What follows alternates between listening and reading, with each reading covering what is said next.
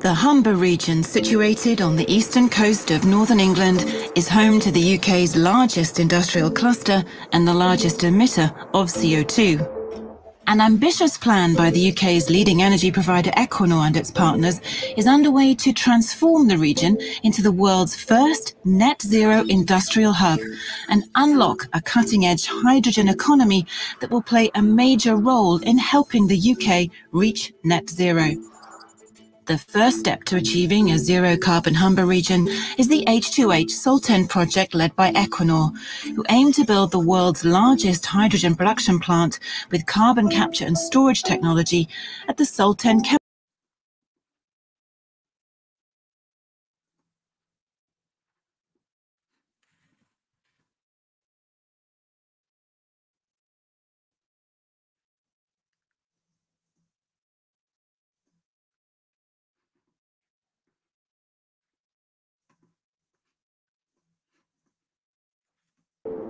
The Humber region, situated on the eastern coast of northern England, is home to the UK's largest industrial cluster and the largest emitter of CO2. An ambitious plan by the UK's leading energy provider Equinor and its partners is underway to transform the region into the world's first net zero industrial hub and unlock a cutting-edge hydrogen economy that will play a major role in helping the UK reach net zero. The first step to achieving a zero-carbon Humber region is the H2H Saltend project led by Equinor, who aim to build the world's largest hydrogen production plant with carbon capture and storage technology at the Saltend Chemicals Park by 2026. Drawing on Equinor's 2 decades of experience, this plant will produce hydrogen from natural gas while capturing at least 95% of all CO2. These emissions will travel by pipeline under the North Sea to a giant aquifer where they'll be permanently stored. CO2 emissions will fall by 900,000 tonnes per year as Saltend's industrial plants switch over to hydrogen and power generation moves to a 30% hydrogen fuel blend. Looking to the future, Equinor and its partners hope to deliver a zero-carbon Humber cluster by 2040 as more hydrogen plants are built, including hydrogen from renewable power, and industries across the region plug into a new pipeline network, allowing them to fuel switch or capture their carbon. Growth opportunities will emerge as the Humber exports hydrogen and imports CO2 from other parts of the UK and beyond. This landmark project has the potential to put the Humber at the heart of Britain's energy transition and help kickstart a global hydrogen economy.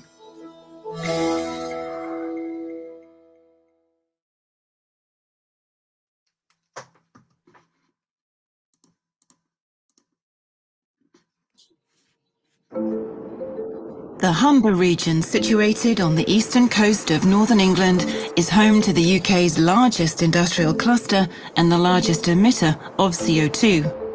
An ambitious plan by the UK's leading energy provider Equinor and its partners is underway to transform the region into the world's first net zero industrial hub and unlock a cutting-edge hydrogen economy that will play a major role in helping the UK reach net zero. The first step to achieving a zero-carbon Humber region is the H2H Saltend project led by Equinor, who aim to build the world's largest hydrogen production plant with carbon capture and storage technology at the Saltend Chemicals Park by 2026. Drawing on Equinor's 2 decades of experience, this plant will produce hydrogen from natural gas while capturing at least 95% of all CO2. These emissions will travel by pipeline under the North Sea to a giant aquifer where they'll be permanently stored. CO2 emissions will fall by 900,000 tonnes per year as Saltend's industrial plants switch over to hydrogen and power generation moves to a 30% hydrogen fuel blend. Looking to the future, Equinor and its partners hope to deliver a zero-carbon Humber cluster by 2040 as more hydrogen plants are built, including hydrogen from renewable power, and industries across the region plug into a new pipeline network, allowing them to fuel switch or capture their carbon. growth opportunities will emerge as the Humber exports hydrogen and imports CO2 from other parts of the UK and beyond. This landmark project has the potential to put the Humber at the heart of Britain's energy transition and help kickstart a global hydrogen economy.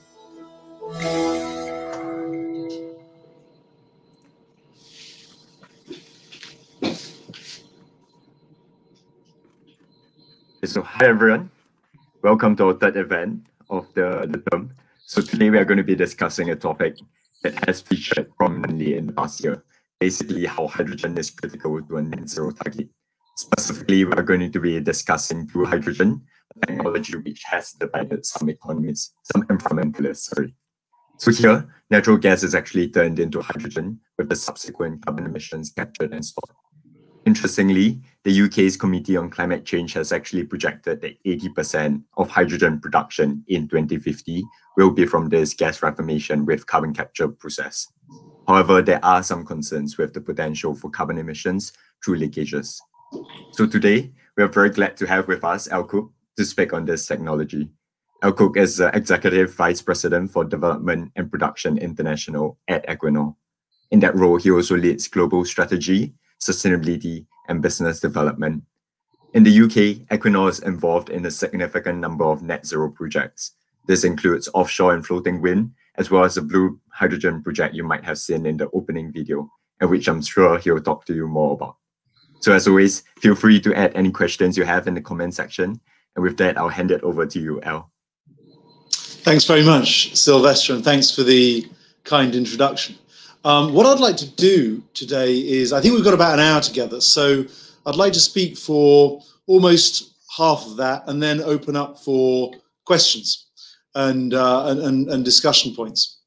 And what I'd like to do, if it's all right with you, Sylvester, and with everyone, is I'd like to start off by talking a little bit about the balance as energy companies make the energy transition as we go from oil and gas world to a hydrogen and renewable world, and then deep dive into the hydrogen question that you asked.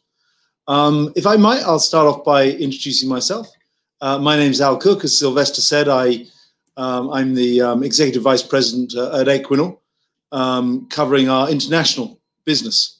It doesn't feel like that long ago that I was at university. I'm 45 years old now, so that makes it about 24 years, I guess, since I left. I studied geology, geoscience, over at Cambridge, and after that went into BP, worked for BP for 20 years around the world, and then about 5 years ago joined Equinor, which, if you don't know it, is the Norwegian equivalent of BP, and came into this role and currently doing this about 3 years ago. A little word as to who Equinor is beyond the Norwegian version of BP. We are the Norwegian state energy company. We're 2/3 owned by the government, 1/3 privately owned, so it gives us this interesting balance. We've got about 20,000 people working across about 25 countries around the world. And we started off being called Statoil, and that doesn't leave much to the imagination, state oil. And we started off as Norway's state oil company about 50 years ago. And in recent years, we've made a transformation from being an oil and gas company through to being a much broader energy company. We've changed our name to reflect that to Equinor. Equi, balance, Norway, you get that. And we've moved our business as well. And we like to believe that we are the most progressive and most climate conscious oil and gas company. And as part of that, right now, as I speak, we are leading the biggest hydrogen project in Europe. You saw that in the video. We are leading the biggest wind power project in the United States. And we are leading the biggest wind power project in the world here in the UK, actually, a place called Dogger Bank. I'll come on to all of that in a minute. And What I'd like to, though, begin with is to reflect on a question I often get asked, not least by my 13-year-old daughter, which is, Daddy, why do you keep on producing oil and gas when the world needs renewable power and hydrogen? Why don't you just do renewable power and hydrogen? This year and over the next year, we in Equinor will spend about £10 billion of capital investment, of money. Around about 3/4 of that will go into oil and gas, and around about 1/4 of that will go into renewables and hydrogen. So I think there's a good question out there that my 13-year-old daughter asks. But I wanted to start by asking you that question. And we're now going to be quite brave, and we're going to try and use a tool that collects all the different answers that we get. So bear with us if it all goes hopelessly wrong. But we'd like to ask you a question and get things going like that. And then I'll build on the presentation from that. So the question is this: what factors do you think Equinor should consider when balancing investments in oil and gas on the one hand versus renewable energy on the other hand? And with a little bit of luck, if you type in a few answers to that, then we should be able to see them on the screen. If that doesn't work, I'll have to hopelessly improvise. But I'll just go silent for a couple of moments while we hopefully begin to get some answers on the screen, and we get a few of your thoughts as to the way we should be balancing this all-important question. That it's not just 13-year-old girls that ask it. It's an awful lot of people, from students such as yourselves, to people in governments, to the general population, to the people who indeed work for companies like Equinor. So I'll see whether we begin to see whether this tool can work. And thank God it does. So we're beginning to get energy security. So we talk a lot about this. This is about the need to ensure that people get energy supplies. It's one of the questions we got a lot, actually, over the past year. When COVID first hit and when we went into lockdown, the energy minister was pretty quickly calling us up and saying, look, can you still provide energy security to the UK? A second thing that has come up here is carbon emissions. Really, really important. And we'll come on to the carbon emissions of oil and gas, as well as the carbon emissions of blue and green hydrogen. I think there's a couple of really important pieces here as well, which are profitability has come up and energy output. One of the things that people don't often appreciate is quite the incredible energy density of oil and gas, and quite how many wind turbines you have to have, or solar panels you have to replace that. It's a monumental task as we embark upon the energy transition. Use of space is another one. As we look at onshore renewables, an awful lot of people who like renewables energy don't much like the idea of having a wind turbine in their backyard, or even a solar farm in their back garden. There's a lot of NIMBYism, not in my backyard, about all of this. We've got some points here around technology maturity. We'll come on to that when we talk about hydrogen. We'll talk a lot about the costs of transition as well. The world is geared up with an oil and gas infrastructure. And people sometimes say that you should change your toothbrush every 3 months. You should change your mobile phone every 3 years, but you change your energy infrastructure every 30 years. And that gives you a bit of a sense of the timeline for changing these things. So these answers are fantastic, actually, in terms of what you've put up here. And I'm glad also that we also see a few words like emergency. And we are not fearful of using the word climate emergency, climate crisis. And we absolutely believe that we need to start addressing these things now, not yesterday, and as soon as possible. And I'll come on to that as well. And you can challenge me. Are we doing it fast enough? And what could we do to make it even faster? So, look, thanks so much for these comments and points. Let me try to give you a sense of the way that we look at this in Equinor. And what I'd like to do, because this is the Oxford Energy Society, is give it a bit of a UK context. And what I'm going to do is talk a little bit about Equinor in the UK and try and give you a bit of a sense of how here in the UK we balance oil and gas on the one hand and wind and hydrogen on the other hand. And the way I'll start this is with a little map that we're going to show, and hopefully will appear on your screen anytime soon. And that'll show what we actually do in the UK. As you might have seen in that video, if you were watching early on, we're the UK's leading energy provider. That surprises some people. I often get the question, what do you do? And I say, I work for Equinor. And they say, who is Equinor? And I say, you might not have heard of us. We used to be called Statoil. And they say, who the hell is Statoil? We are not the world's leading company in terms of brand recognition in the UK. Some of that is fine by us. Some of that is because we're growing pretty quickly. But we are the UK's leading energy provider, and I'll come on to why that is. So what you see here is a map, and what you see in the northern part of this map, particularly in Scotland, is our oil and gas business. You can see fields here with names like Rosebank and Barnacle and Bressay and Mariner and Utgard, and these are some of the UK's newest oil and gas fields. In fact, the Rosebank field isn't even developed yet, neither is the Bressay field. Mariner has been one of the biggest oil and gas developments in the UK in recent years. That came on stream a couple of years ago. And what we try and do with our oil and gas portfolio in the UK is produce oil and gas with the lowest carbon footprint possible. The other thing we do on oil and gas is round about where you can see Aldbrough marked on this map, we import oil and gas from Norway. And altogether, Equinor provides about 1/3 of the oil and 1/3 of the natural gas that, that the UK uses on a daily basis. And what we try and do with that, as I say, is make sure we produce that gas with the lowest carbon footprint possible. What does that mean?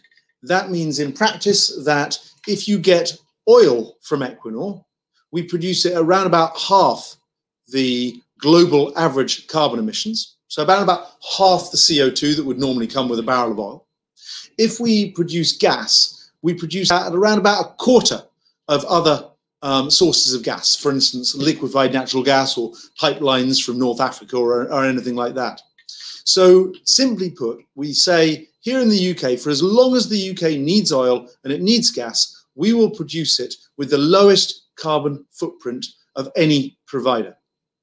Now, let me move on next to the parts south of this, and that is our renewables and our hydrogen agenda. So let's start in the very north with Hywind Scotland. This is small, it's only 5 wind turbines, but it is the world's first floating wind farm. Most wind farms, the wind turbines are on the bottom of the sea. This is an exciting one because it's the world's first floating. They literally bob up and down in the water off the Scottish coast. Then when we come down, you'll see 2 things called CSS and hydrogen projects. These are our carbon capture and storage, and there are hydrogen projects. And there's 2 of them. One of them, the northern dot, is called Net Zero Teesside. The other to the south is called Zero Carbon Humber. And I'd like to come on to those in a minute and tell you a little bit more about those. First, though, I'll come on to our wind projects. And I'll talk about 4 of the dots you can see here.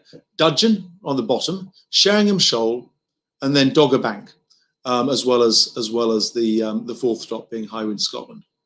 Dudgeon and Sheringham Shoal are 2 of the UK's most important wind farms. They're off the coast of Norfolk, northern Norfolk. We're doubling the size of them at the moment because they've done so well, and they produce clean power into the Norfolk grid.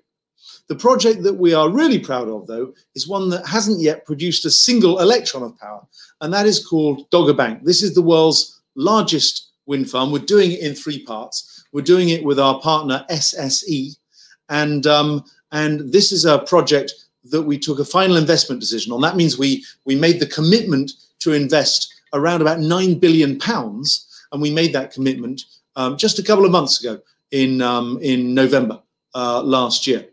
And this is a project that we're now getting underway. The turbines themselves are the biggest turbines you can get in the world, almost as high as the Eiffel Tower, far higher than Big Ben, to give you a sense. Towards the end of last year, I took Boris Johnson, the Prime Minister, up to the north of England to show him our turbines and show how we test our turbines. And I think even he was pretty impressed by the size of these things and by the potential that they have to produce wind power in the UK.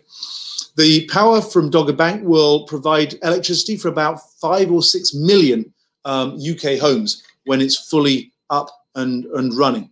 Beyond this, we want to do even more wind farms in the UK. The UK is a fantastic place to do wind farms. We have shallow, large seas around the island, particularly the North Sea, and some large shallow areas such as Dogger Bank where we can put wind turbines. It's very windy.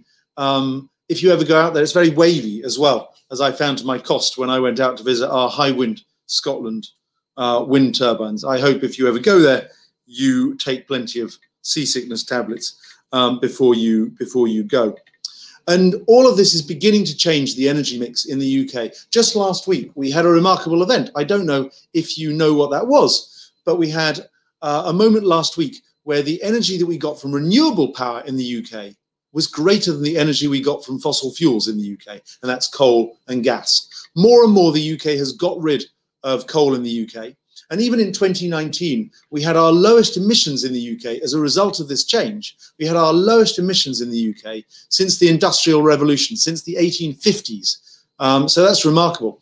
In 2020, of course, we had even lower emissions, and now we're heading for even lower emissions as we cut coal out of the energy mix completely, and as we rely more and more on wind turbines for our power, and a little bit on solar and some on hydro as well.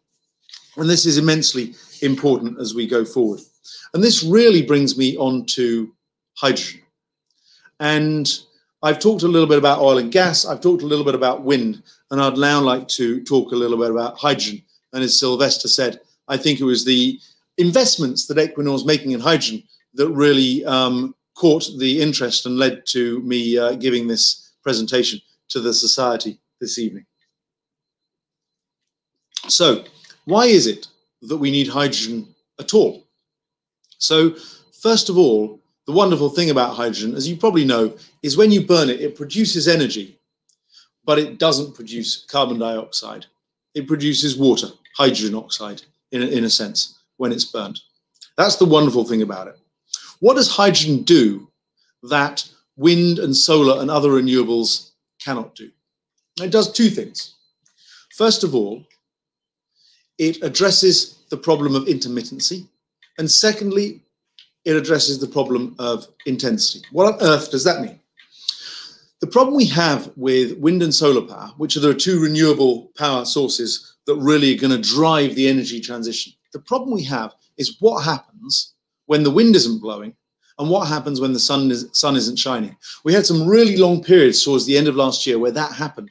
We had long windless days and weeks, and we had times when it was cloudy and there was not enough sunshine to generate much solar power. What happens then? Well, what should not happen is we need to make sure that the UK does not run out of power. It's one thing we've learned is that a lot of people are keen on moving to renewable power, but they're not enthusiastic about having power cuts that could last hours or days or even weeks when wind and solar can't produce the amount of power required. So we need a source of power that can produce electricity when the wind isn't blowing and when the sun isn't shining. At the moment, that source of power is methane. That source of power is natural gas.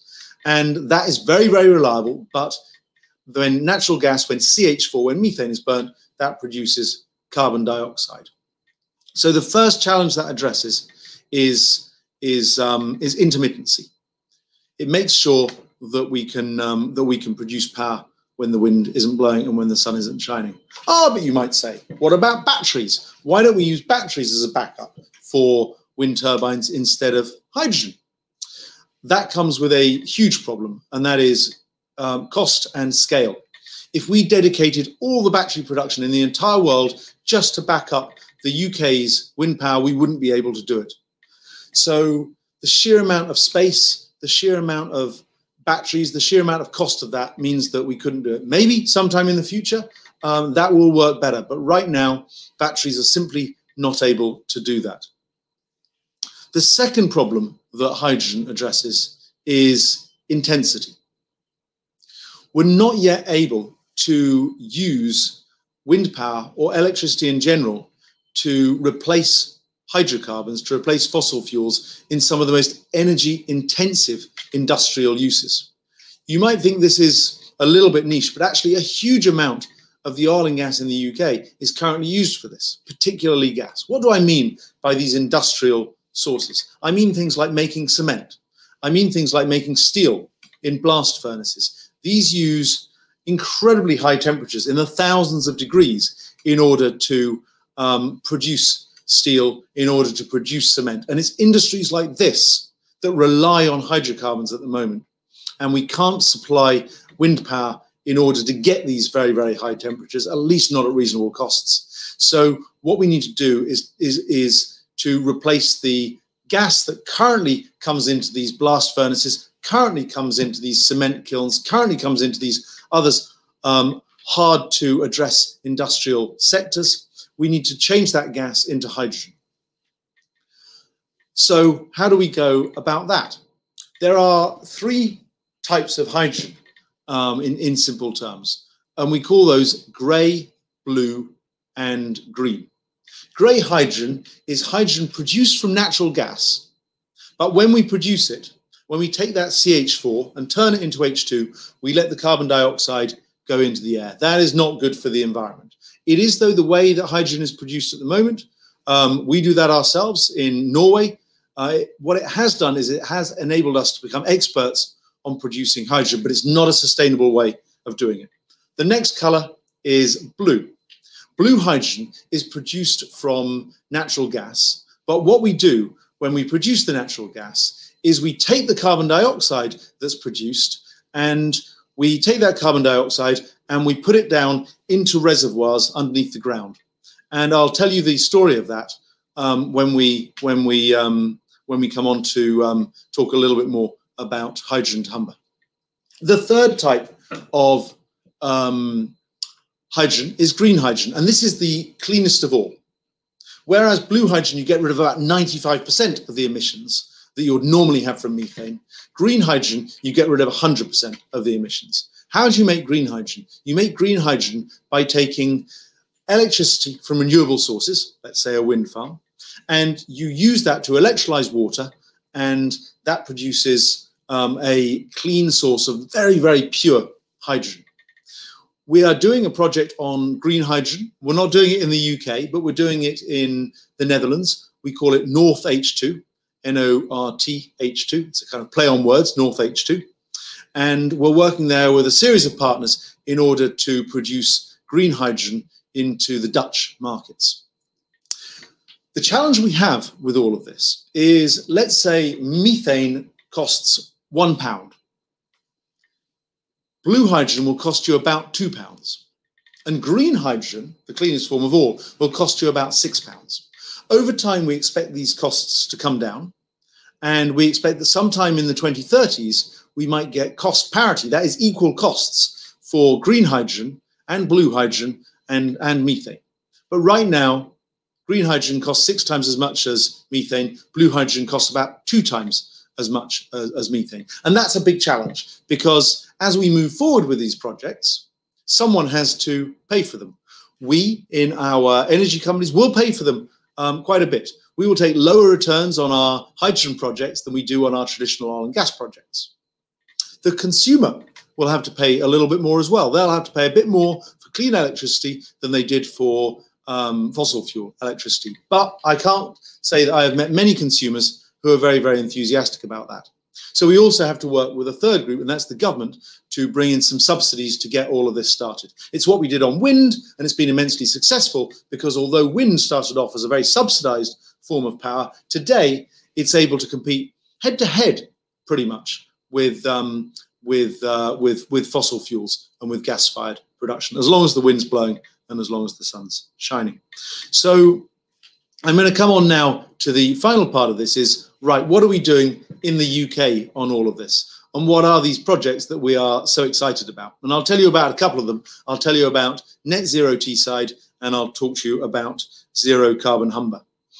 And these are 2 projects, and they both use the same site to get rid of the carbon dioxide. You saw it on the video. It's called the Northern Endurance Partnership, or the Endurance Platform. And it's a platform where we take carbon dioxide from different sources, from different parts of the UK, and we pipe it offshore, and we drill holes into the ground. And in the same way that over decades we've been taking oil and gas out of the ground through wells, we now put carbon dioxide into the ground through wells, and we store it there safely. Sometimes I get asked, not least by my 13-year-old daughter, are you sure it's safe? Are you sure it's not going to come out? Are you sure it's not going to leak? We've been doing this for about 3 decades, since the 1990s in Norway. We're probably the most experienced company in the world at using carbon capture and storage. We've been doing it in particular at a field called Snøhvit in the north, another field called Sleipner, and we've been successfully putting carbon dioxide down there. It hasn't leaked out, it is safe, it is working well, and it is a key source of carbon reductions going forward. So that's the platform offshore that's pumping all this carbon dioxide down. And then what we have onshore are 2 plants. The one in Teesside is a power station, and it burns natural gas. And then what we do is, at the outlet of the power station, where normally would have carbon dioxide coming into the air, we collect up that carbon dioxide and we pipe it and we take it offshore. What we're doing though in zero carbon Humber, I think, is even more exciting, and that is really the future for the UK. Here we take all of this gas coming in from Norway and we put it into an ATR, an autothermal reformer, and we turn that gas into 2 things. On the one hand, we turn it into hydrogen, and on the other hand, we turn it into carbon dioxide. We then take that carbon dioxide stream and we take it offshore to this Northern Endurance Platform. It's buried down safely under the rocks. And then we take the hydrogen and we begin to do quite exciting things with it. We take some of that hydrogen and we're going to take it into a power station, and we're going to mix it initially with methane, with natural gas, and about 1/3 hydrogen, 2/3 natural gas. And we're going to provide the cleanest source of electricity from a power station like this in the UK and possibly in the world. The second thing that we're going to be doing is we're going to be pumping hydrogen down the pipelines so that we can take it out into the Humber area, where there are lots of factories and blast furnaces and cement kilns and all this heavy industry. It's the biggest heavy industry in the entire UK. And we're going to take it there and we're going to enable them to start using hydrogen to make their products, whether they're cement or steel or anything else. They can make their products in a lower carbon way, using hydrogen instead of methane to do that. And then what we hope to do beyond that is we hope to start pumping hydrogen into people's homes. Now, people often say, is that safe? And will it cost me a load of money? The answer is quite an interesting one. Back in the 1950s, you might have heard that the UK used to use a source of gas for cookers and for power stations, which was called town gas or coal gas. The interesting thing is most of this gas was actually hydrogen. So we've actually tried and tested the use of hydrogen in the UK before. We found out that it works. Now, that was very dirty hydrogen. It was produced as a byproduct of coal.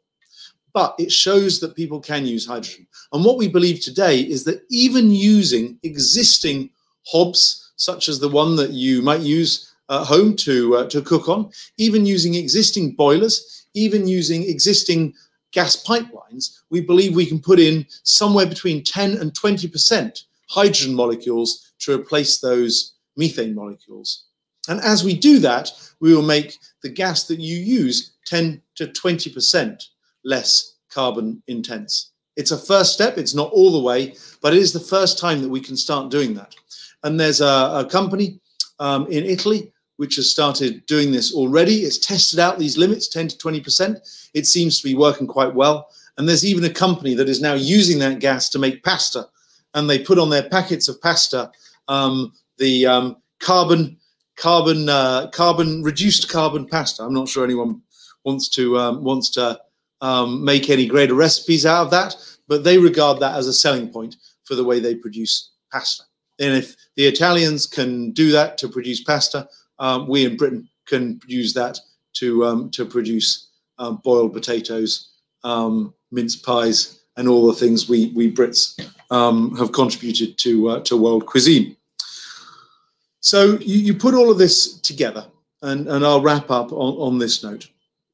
Over the last 10 years, natural gas has replaced coal in the UK, and it's enabled the UK to produce its energy needs at the lowest emissions levels we've seen since the 19th century. That's not enough, though. We've got to do more going forward. We as a company have committed to be carbon net zero by 2050. The UK has committed to be net zero by 2050. So we need to do an awful lot more together in order to do that.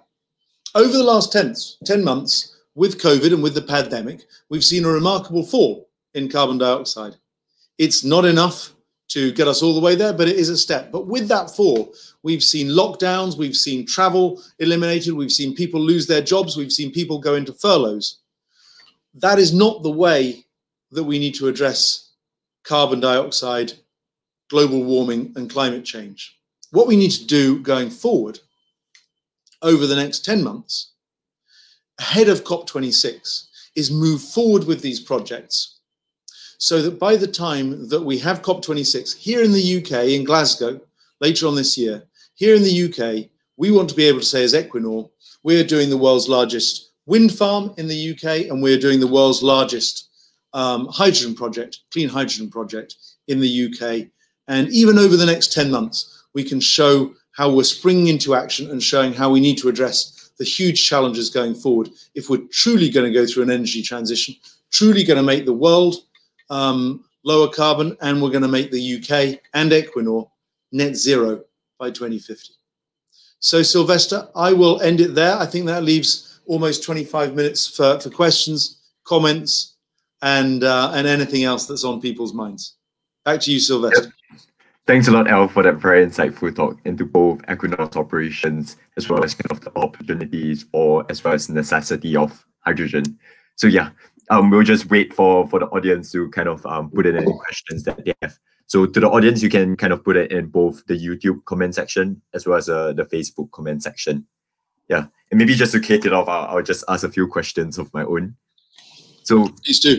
I guess, yeah, the first question that I have is, you mentioned that green hydrogen might actually reach cost parity with blue hydrogen in the 2030s. So in that case, what would happen to this Humber project? What would happen to this blue hydrogen Humber project?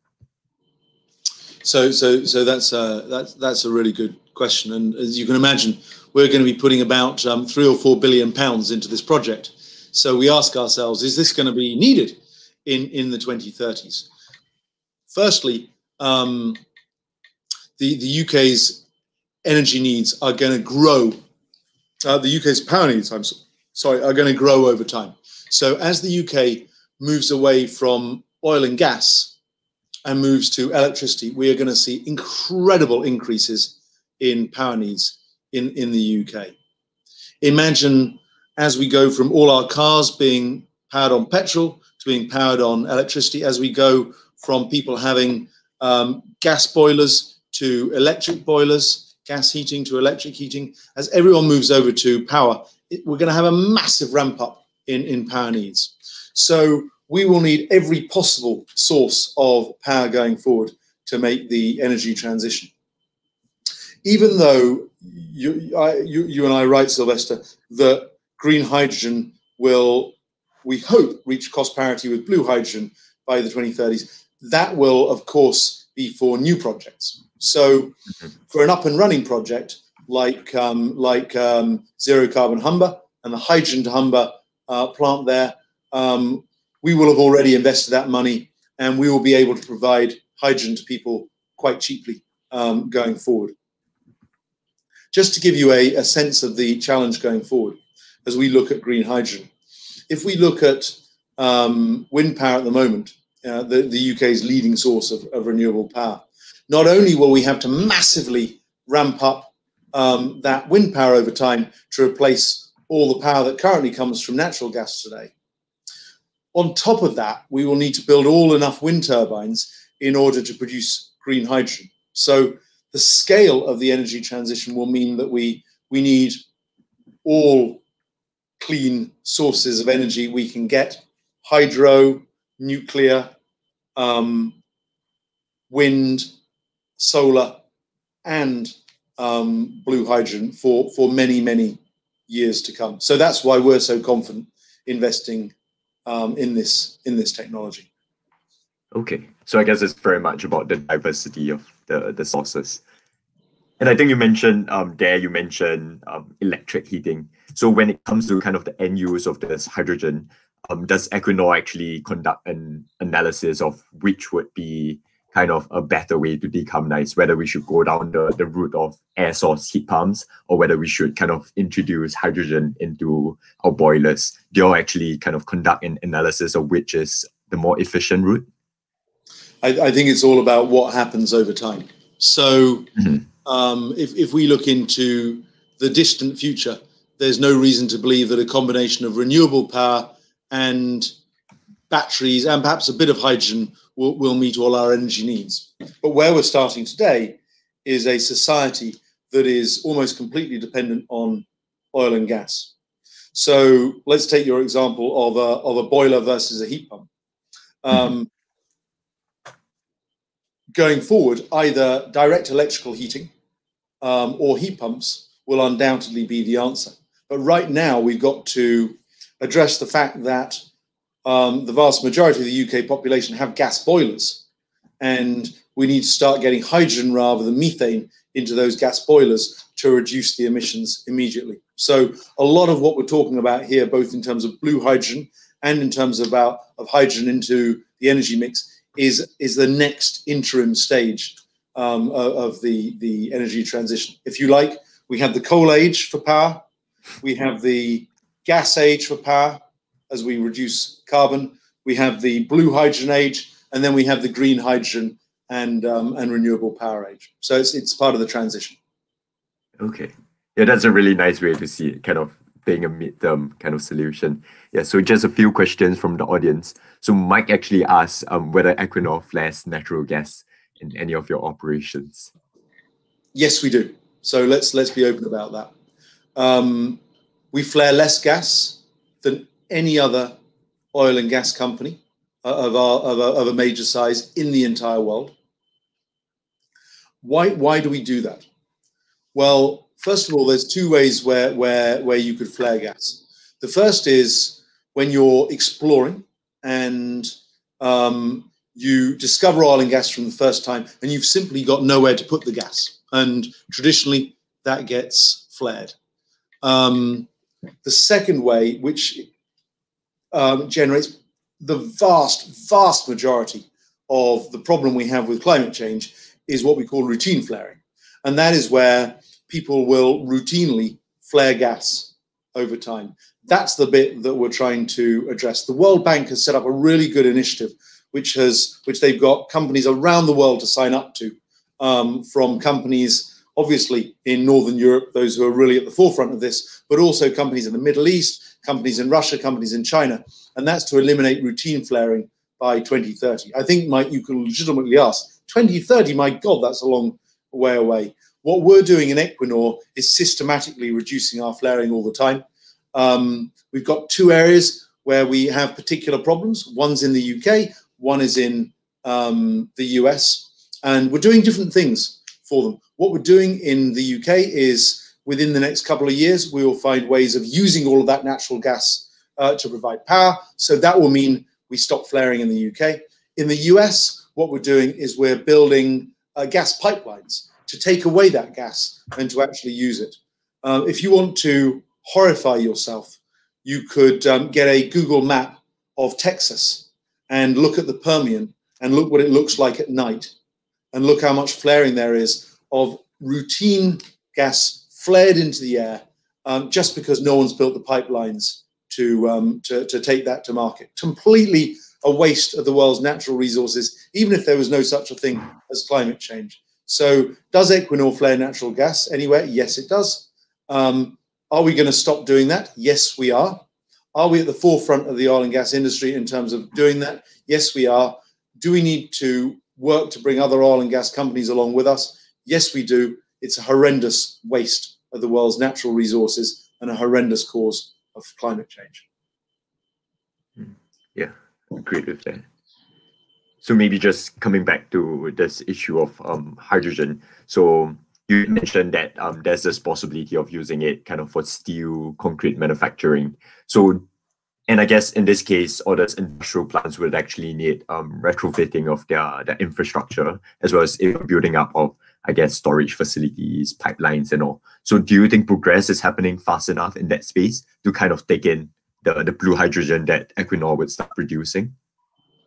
That's an interesting question. 2 years ago, I'd have said no. I think the UK government at the moment does seem to be addressing this. The 10-point plan that they came forward with is one of the most aggressive and forward-leaning in the world. My company's headquartered in Norway. All the power comes from renewable sources in Norway. It's also the world's largest user per capita of electric cars. So, you know, you could say, could the UK do more? Yes, it could. It could do even more. I think the real challenge, though, is not a Northern European challenge. I think the real challenge is bringing the rest of the world with us and helping the rest of the world to move forward. Until recently, one of the real problems that we had was that the United States under President Trump was pushing fossil fuel policies in a way that certainly we in Equinor feel very uncomfortable with. And that represented an excuse for any prime minister or president anywhere else in the world who didn't much like the idea of moving towards renewables. With the Biden administration coming in, I think we reach a tipping point where it becomes more and more difficult for any government around the world to justify not doing anything about climate change. So I think we have got to a tipping point. Could we do more? Yes, we could. But I would believe that we should focus our efforts on bringing the rest of the world with us, rather than simply doing what's best for for a little part of the world called Europe and an even littler part of the world called Northern Europe. So really our efforts have to be on taking the world with us at this point. We produce just a tiny fraction of the world's carbon emissions here, and we need to bring the rest of the world with us. Agreed. And yeah, on this same kind of idea of policies, there's this audience, Corinne, who actually asked, what do you think about the Whitehaven coal mine has been refused by the government? So do you actually think that it will dent efforts in our journey to becoming net zero? So I'd like to tell you a couple of stories, Corinne. The first is when I was at an energy conference just before lockdown, and I was there with a minister from India, and I was talking about the energy transition, and he said something that stayed with me. And he said, I have people that I am connecting to electricity for the very first time in their lives, families that burn wood. And I'm connecting them to electricity, but the only way I can do that and to afford it is by using coal. Are you telling me, Mr. Cook, that I should not allow those families to be connected to the electricity supply? And this is the great dilemma that we face, which is this twin challenge of the fact that coal, for a lot of countries, India, China, is the cheapest source of power. The fact that we still have millions of people, hundreds of millions, billions of people not connected to the grid. And the only way in which we can connect them to the grid at a low cost is through coal. Now, I don't represent the coal industry.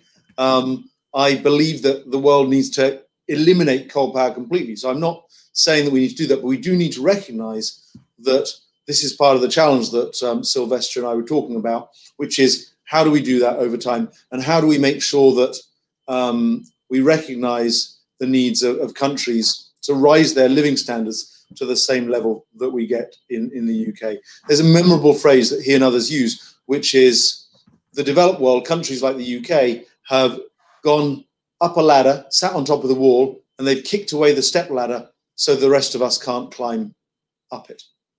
The second interesting little story I'd like to tell you about is a conversation with a South African mining company that said, if we get rid of mining in South Africa, coal mining, we are going to put thousands, tens of thousands, hundreds of thousands of people out of jobs.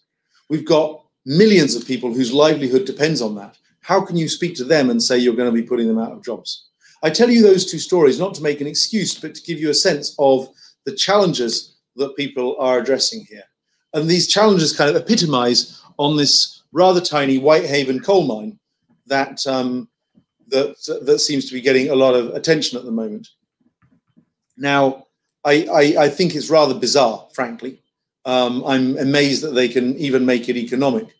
And to go ahead with a coal mine at the moment is to invite vast criticism. There are coal mines 1,000 times bigger than this, which I really think we should be worrying about in other places in the world. But, you know, it's not my job to defend it. I certainly wouldn't. But I do have some sympathy for the global conversation around how on earth do you balance these twin dilemmas of trying to raise people out of poverty at the same time as how to address climate change. Do I think it will dent efforts to become net carbon zero? Frankly, no, because it's so small. It's you know, it's negligible on the global energy map. It's negligible on the UK's energy map. It's probably even negligible on the Whitehaven energy map. So it is really small, but it is a really interesting little example of the broader challenge that the world faces. It's a really good question, Corin. I'm not going to defend it, but I do think that it epitomizes the problem that the world has, even though it's rather bizarre that we found this problem at Whitehaven. And yeah, I guess this idea of energy poverty is indeed very significant, as well as this need to look kind of at the global picture, the broader picture. So I guess a big benefit of Equinor's project in the UK as well as in Northern Europe, as you mentioned, would be if it can reduce the cost of technology for the rest of the world. So do you actually see, let's say, this zero carbon Humber project actually contributing to this kind of reduction in the cost of technology so that it becomes more accessible to the world?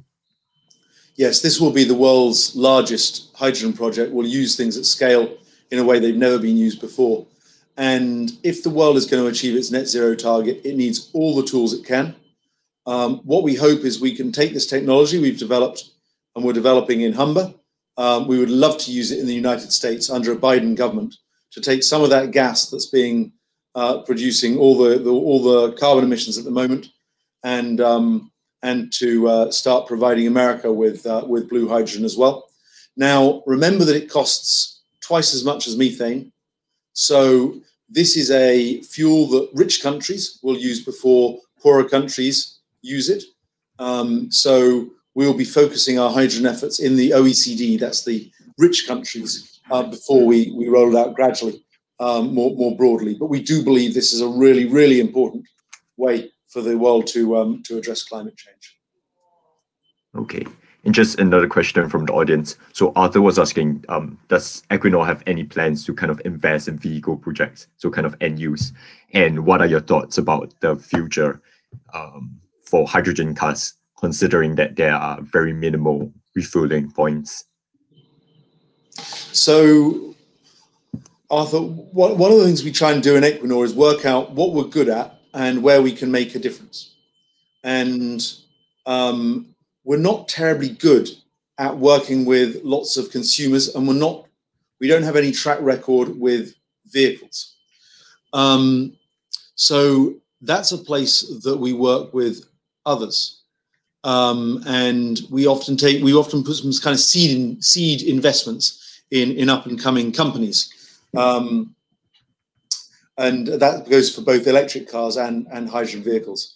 The research that we've done into hydrogen vehicles makes us a little bit worried about them, actually.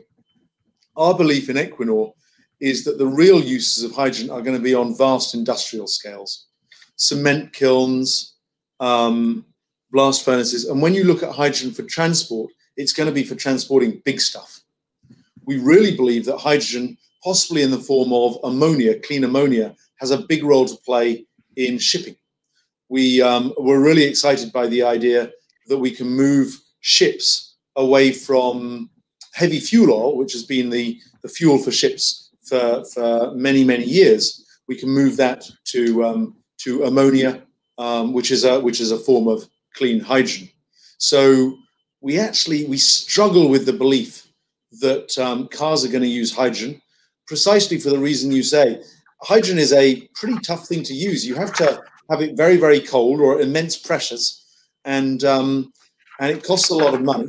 There are some car companies that are investing in it, but we struggle to believe that hydrogen cars are going to compete with battery-powered cars. I had a Tesla, and that was a pretty fantastic car. I've yet to meet a hydrogen car that is quite as good and quite as convenient as that. So we're betting on electric cars and hydrogen ships. And just quickly on that, is Equinor investing in any kind of zero carbon shipping projects? What we're doing, again, we're not terribly good at building ships, but we are good at fueling them.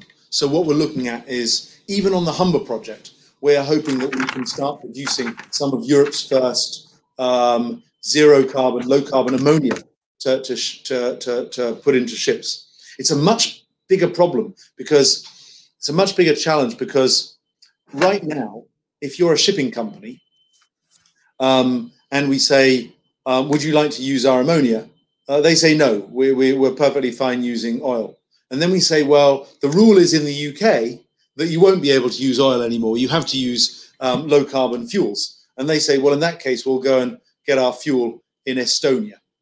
So we're going to have to really bring the world along with us on this one. We see at first some domestic shipping, particularly in places like Norway, with a long coastline. We should be able to convert some vessels there into batteries and into hydrogen there. And then beyond that, we'll need to work with the shipping authorities for the world in order to move to a place where hydrogen and ammonia gradually replace heavy fuel oil as a source of energy for boats. But we are optimistic that that will happen over time, and we just need to keep on pushing forward with that. And again, if countries like Norway and the UK get support from countries like the United States, then you begin to get mass and critical mass behind these important changes. Mm-hmm. And you're just briefly going back to, you mentioned how Norway might want to bring a similar hydrogen project into the US, right? So I guess for a project in the EU, Equinor would actually benefit from the emissions trading scheme because it means that alternatives would be more expensive.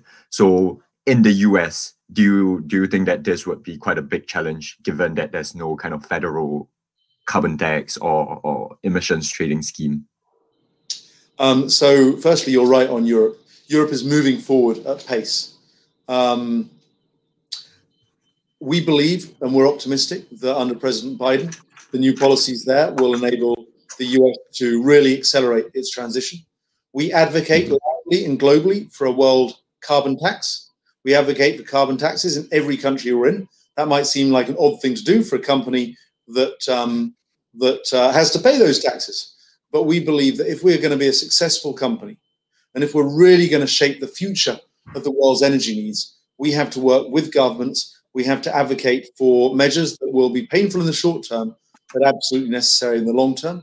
So we hope that in the US there will be some form of a carbon price or some form of a carbon tax. In Norway, we have a successful business with the world's highest carbon taxes. We pay about $80 if we emit a single ton of carbon dioxide in the UK, in Norway, and that's going up all the time and will ramp up towards 2030. And we are not just satisfied with that, we advocate for that, and we ask countries around the world, please come, introduce a carbon tax. We will pay that tax, and we will use that money in order to work with you in order to produce a cleaner and greener energy mix. So I'm aware that we're coming up to the hour. I hope that I've done a few things. Firstly, I've been very open with the Oxford Energy Society about the challenges we face. We can't just click our fingers in the way that my daughter would love us to, and Greta Thunberg would love us to, and cut away from oil and gas immediately. On the other hand, we've made terrific progress over the last couple of years in Europe. We believe we need to make progress globally, and we are really optimistic that we can. And we are putting our money where our mouth is. We're doing the world's biggest wind farm, the world's biggest hydrogen project, both here in the UK. And we hope that you will come along with us, put pressure on us to go even faster, and encourage us as we move forward and lead what we believe is a necessary move for the whole oil and gas and energy industry if the world is going to go net zero as soon as possible. Thanks a lot for that. And yeah, once again, just want to thank you for giving us this very insightful talk. So yeah, as well to the audience, thanks for joining us. And yeah, thanks, Al. Thanks for all the great questions. Look forward to seeing you again shortly. Thanks. Bye-bye. Bye-bye.